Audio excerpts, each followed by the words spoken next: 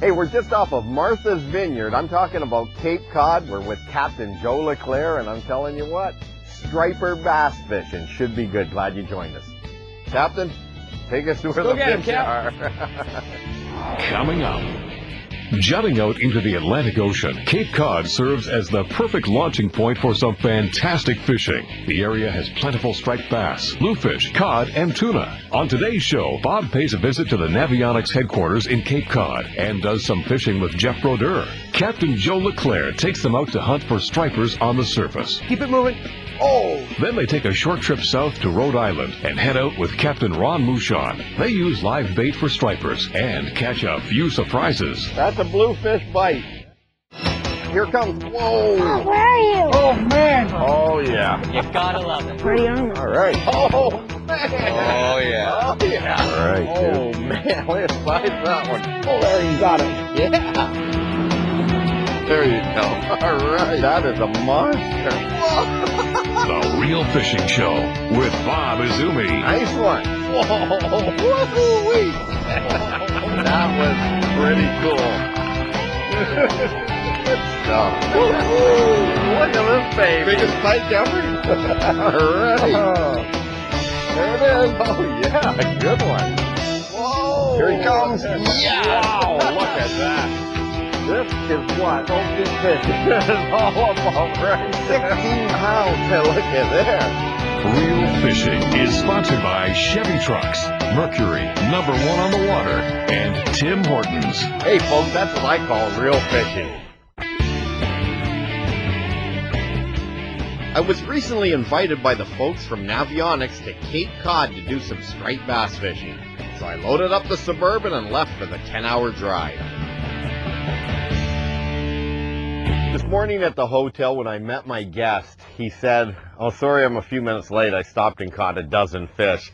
First thing I said is, "Yeah, right." Well, I guess I was wrong. Jeff Rhode. Hey, Bob. Jeff, Good to see you. we finally get to go fishing together. We've talked on the phone for a number of years. We're down here in Cape Cod, and you're with Navionics. You're the inland sales manager. You weren't kidding. You went fishing this morning before you met us at the hotel. Yeah. Right in here. Yeah. How many stripers you catch? Did about a dozen fish. Oh, boy, I'm telling you, he's spoiled. Grew up down in this part of the world, I guess, have you? Yep, right on Cape Cod. Well, I'll tell you, this is one beautiful part of the country, and that's what we're going to be doing today, folks. We're going out to do a little striper fishing with Captain Joe LeClaire. Yep, that's right. I'm looking forward to it. Let's get packed up, although I wouldn't mind staying here for the rest of the day, but know, we are going on a boat, right? Yep, yeah, All absolutely. right. Sounds great. Jeff and I met up with Captain Joe LeClaire and headed out to fish for stripers. Joe has guided for saltwater species for years around both Cape Cod and Florida. He likes to move around a lot to locate the fish, kind of like fishing a tournament. We were fishing on the surface with large topwater plugs, trying to call up the stripers from down in the rocks. I want you to watch his plug, and if he has any swirling going on behind it, Get a cast in there. I want you to get it in there. And sometimes the most effective way to get these big fish is to fish tandem. If I'm able to bring them up on the first lure, I want you guys to cast in behind it as they're coming, okay? Cape Cod, Massachusetts, located on the northeastern coast of the United States, is surrounded by great fishing opportunities from shore and in a boat. There are many striped bass over 40 pounds caught every year, plus bluefish, cod, tuna, and shark. The area is a tourist hotspot with beaches, shopping, and parks for the entire family. But the awesome fishing is what attracted my attention. Hey, little guy, get behind him. Stir 'em up. Oh, there is. There's a big one behind him. Oh, yeah. Damn, there's 2 or 3 of them. Will it matter if I hold it in or not? No, it's over. Oh, it's not over. Get another rod in. Let me land the fish. Get a rod in. Go right up on that shoreline. There's a half a dozen really big fish there. How big? Oh, 25, 30 pounds. All right. How big's that one? How many inches long would that be there, Joe? I'll tell you for sure in a second if you want to know. It's only about a 5, 6 pound fish. Well, that's good. We don't need to know inches. There was a couple fish in there that were 4 times this size. And we're going to get back in there and get them. Oh, yeah? There's some giant ones falling, huh? Oh, there was 3 that almost banged their heads into the side of the boat. Yeah, there's a couple fish here, and yeah, we got them up, but we should really scoot down to my spots further down because I think they're fired up because the tide's coming in good right now. Okay, well, whatever you say, Captain. No sense in holding back on us. We're not holding back.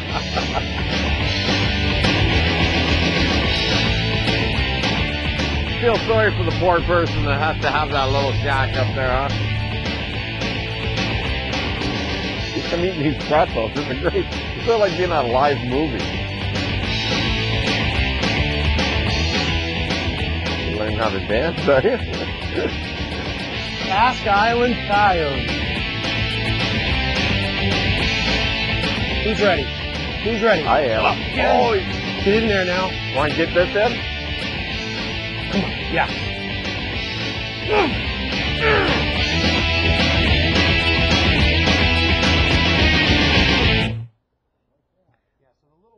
Should I throw him behind me? Oh, please. There's a big one there.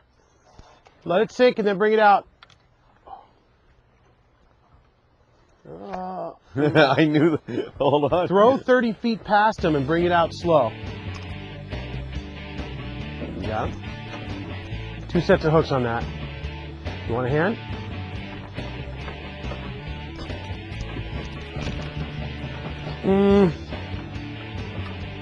He knows what he's doing.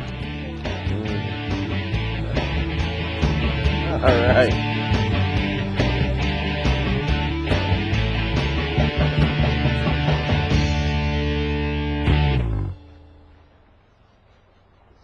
Is it worth casting back in behind him? Yeah. Real slow retrieve with that and get it to wobble. Okay. Good.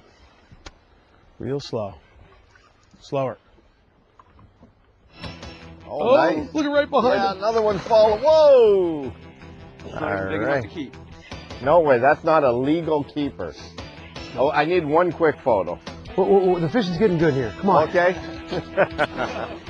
You can tell, see, Joe is a professional guy. He doesn't want to take pictures of the small fish. Stay tuned for more real fishing after this. It's a good bass. Man. Wow. There are some bigger fish in here. Closed captioning is brought to you by FNCC and VoterExam.com.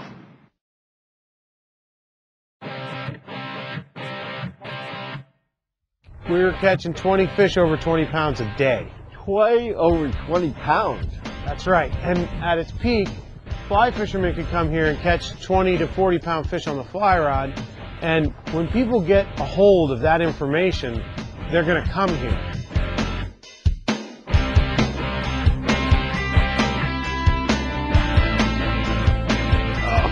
Little guy.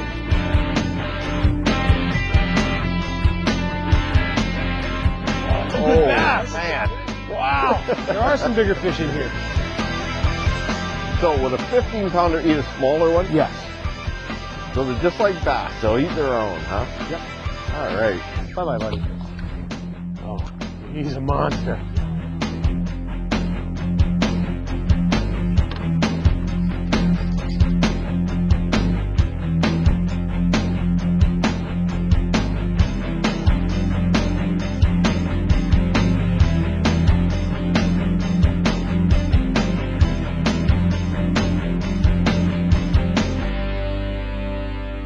Okay, guys, we had a lot of fun here.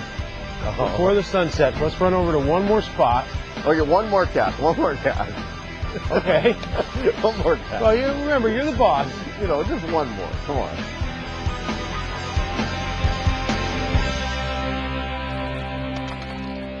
Finished. Let's take a look down under with this week's Fish Eye View, sponsored by Mercury, #1 on the water. As you may know, we do all of our underwater filming with a camera on the end of an extendable pole. Looking backwards, this activity resembles a one-man band performance. Even stranger are the things we sometimes record. On several occasions, we've observed fish that are blind in one eye. From birth or injury, most adapt to their disability.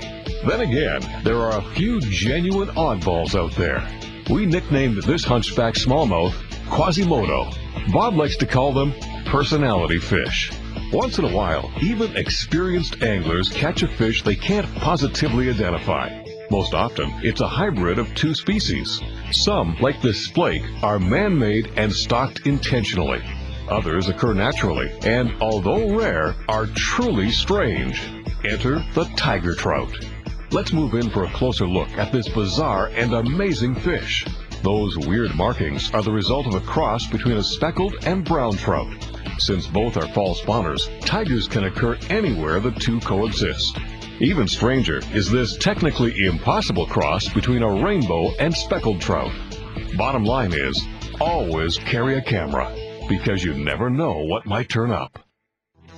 Up next on Bob Azumi's Real Fishing Show. That's not a striper, is it? I think you got a bluefish. Yeah, that's a bluefish. We had a fun time fishing with Joe LeClaire, and the next day we drove to Charleston, Rhode Island, and met up with Captain Ron Michon from Breachway Bait and Tackle. Charleston is great for anyone looking to do some shore fishing. The Breachway is a popular spot for anglers looking to catch a big striper from shore. The beach is a popular tourist destination and has some great seafood restaurants.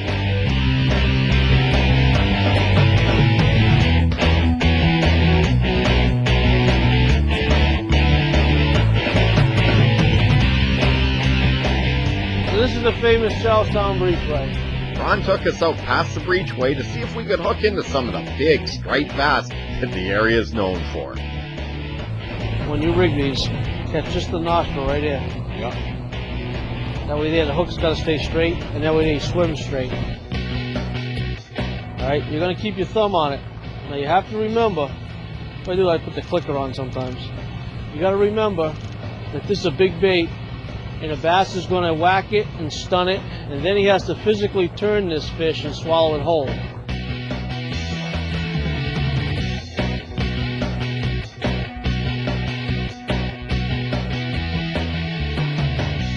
Let him run with it. Is he going? Or is that just drifting? Oh, he's got it now. Now you can hit him. Yeah? Now you can hit him. There we go. All right. Yeah. Now there's a lot of structure down. Jeff, get that bait right back out there. Well, I'll get this. Welcome back. This is the second day of fishing down here off the East Coast. We're in Rhode Island. We took a little drive this morning, about a hour and a half drive, and got a pretty decent fish on. Feels pretty good. You probably got a 20-pound fish on. Ronnie, you put us on fish real quick this morning. You don't mess around, my man. You didn't come out here for a haircut. Hey, easy now. Did you see me without a hat? Oh. I guess now, can they bury in any rocks here or not? Yeah. So don't let them get down too deep then, huh? They'll try and get the best of you. They head down first. But once you got him up, your line's out pretty straight. He's up kind of high, so. Feels like a pretty heavy fish, I'm telling you. Jeff, bring him back in. There you go. Yeah, you work your way to the back. There you go. All right, Jeff. We're still right on the reef, so. This rod I got here is a Crucial rod by Shimano. It's a big swim bait rod they use out in California for big largemouth bass. All right. Using a rod like that is crucial too. You see the soft tip? Now when the big fish runs, something's got to give so we don't break them off. Yeah, and this rod has got a very soft tip. A lot of power in the butt. 7 foot 11 inches, nice and long. That's not a striper, is it? I think you got a bluefish. Yeah, that's a bluefish. Well, the food bank people, they like eating bluefish too. Okay, so we can keep this for the food bank? Yep. All right, I'll pull them around here. I thought for sure that was a striper the way I saw that flash at first, but usually they cut right off. they got some good teeth, do they? They have nasty teeth. Let's see if we get a picture of his teeth.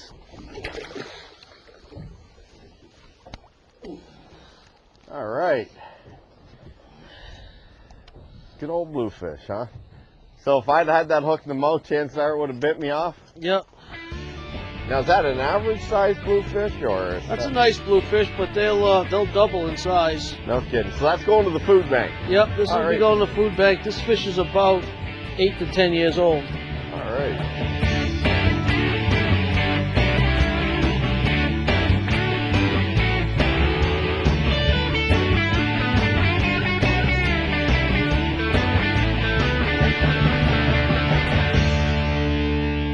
right, you got one on, Jeff. We're on, baby. Hey, what? You told me Jeff doesn't catch any fish. There's an old saying, even a blind squirrel gets a nut once in a while. They've known each other for a few years, you know, so they can talk like that to each other. I can't believe we land 2 bluefish. We don't usually land any. That just goes to show you, you know, that just goes to show you the skill level of the guys you brought out tonight. Yeah, well, he ain't landed it yet. We'll get ready, though. It's a nice fish. Okay. Just be careful when you get close, Jeff. Too much pressure. Pop that line. Somebody get the hook in the face. I had a guy do that this year. Not in my boat, another boat. Go past the bar. No, I'll help you. Just reel him in a little closer. Yeah, the barb came flying out of the fish and landed right in his face. Oh, man.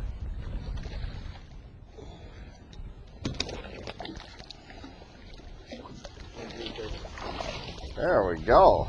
All right. Nice job. Yeah, good stuff. What a fight, though, huh? Yeah. Pound. Sideways like that. Yeah, look at the teeth on this one. All right. More great fishing when we return. Stripers! They're all bass. This tip of the week is sponsored by Coleman.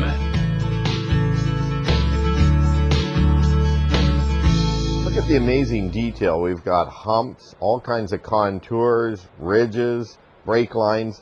Jeff, the detail's incredible. Hey, I'm here with Jeff Rhode from Navionics down here at Cape Cod at their headquarters, and I'm still amazed. I will never fish without electronic mapping ever again. You know, when I put that little cartridge into my Lowrance and I get all that detailed information for humps and all those fish holding spots, I can't believe it. Once you get used to it, you really don't want to be without it. We do a lot of neat things. We do the coastal mapping. We also do a tremendous amount of lake mapping in the U.S. and Canada. We've got over 12,000 lakes for 2007 that'll be available from Navionics. 12,000 lakes. 12,000 now, I understand you're doing a lot of them in Canada now, right across the country, and many of these lakes have never had proper charting done before, and you know, there are maybe the odd government map you could get a hold of, or some of the other map services, but paper charts are one thing. To have it right on your GPS is certainly another, isn't it? Oh, absolutely. And paper charts are great, and they do the job that they're intended to do. We can go one step further, though. We can take a paper chart, we can scan it into a computer, we can recreate that chart electronically, then we can actually add different layers of information provided by the government sources or other sources that we have in-house, and take that paper source and blend it with these other sources and improve accuracy, improve detail, improve situational awareness. There's a lot of stuff that goes into the maps aside from just paper charts. And one of the things that we can do with the mapping, if we're targeting shallower water or deeper water, is I can go in and change a safety contour and all of a sudden switch that safety contour into shallower water. You know how many lower units you people have saved me from doing in? See, I fish so much different water through the course of the year. In fact, I'll be heading to Wheeler Lake coming up in Alabama, and there are areas there you don't want to run wide open, and there are areas you can run wide open that have old creek channels going through them that clearly you can see on your GPS. And without the mapping, good luck. You better just cross your fingers, and I think that's about it, really, because you're just playing with fire when you do that. And you know, talking about fishing capabilities, now we're fishing spots that we've never ever fished before, because we're seeing the contour lines and where those highways are for the different species of fish that we're going after. So I think once you try the charting available from Navionics, you'll never go back to just going out fishing blind. Thanks, Jeff. Thank you, Bob. Yeah, appreciate it. On your left is all what they call Jerusalem, and on the right is Galilee. There was an old story of someone asked them where they were one time, and this old fisherman was on a dock, and he said, well, that side's Galilee and this side Jerusalem, and it's stuck. Getting a little bait in here, catching some shad. No. Oh, a jumper. That's the shad. Yeah, we want it. Let's get over there. 4. Look at this. That Jeff Broder is good. Yep. I guess we can take back half the stuff we said about him now. Got the bait. That's my father's boat right there where it says, "Where you been?" That's what I say to him because we never know where he is. No, that's what he put on his boat. Yeah. That's what a bluefish will do to it. That's a bluefish bite. I may have to take one of the rods and show you how it's done. What has Ronnie got on up there anyway? Striper. Stripers! They're all bass. Yep. Aha! Oh!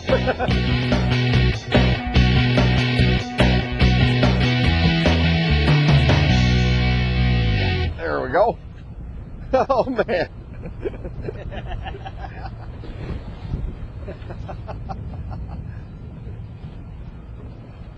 I think there's a couple down there. Oh yeah, there's followers too. There's all kinds. What did Mark Solson used to say? Never leave fish to find fish. Yeah, there you go.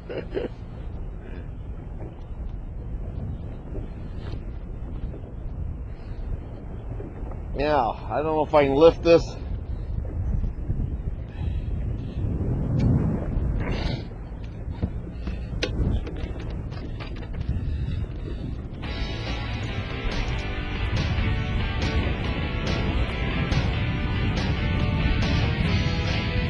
Using the bait rod to catch them.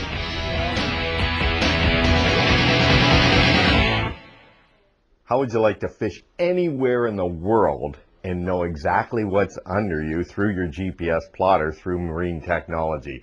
And speaking of which, Jeff Broder, hey, I'll tell you what, we've had a great couple of days of fishing. Thanks for coming down. You know, Jeff is the inland sales manager with Navionics, the leader in electronic charting, and we've had just a wonderful time fishing the last couple of days in Cape Cod, and we also fished Rhode Island today. Who are we with? Joe LeClaire, Captain Joe. Okay, now he specializes in fly fishing for stripers and also plug fishing too, top waters, and we hit the worst conditions ever. Flat, calm water. Beautiful, gin clear water. Mile high skies, bluebird day. Yep.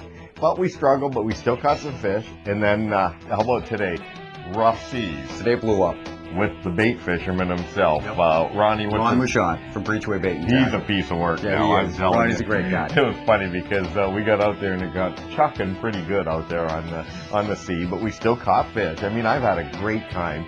And we kind of picked a little bit later in the year to come down. We should have come down about a month ago. But, hey, you know, you got to do it while you can. And I know I want to come back. Well, there's always next season. We'll do it a little bit earlier. Well, I'll tell you, I've had a great time. Love to have you. Appreciate all the fun we've had. And next time, maybe you can come up our way. We'll do a little northern fishing. I'm all for that. All right. Anytime. We'll see you next week right here for some more real fishing. Oh, wow. I'm full, eh? I'm coming back to that. That is a fish of a lifetime. Whoa. Well, that is just amazing. Look at that thing. Oh, yeah. Wow. That was too cool. Oh.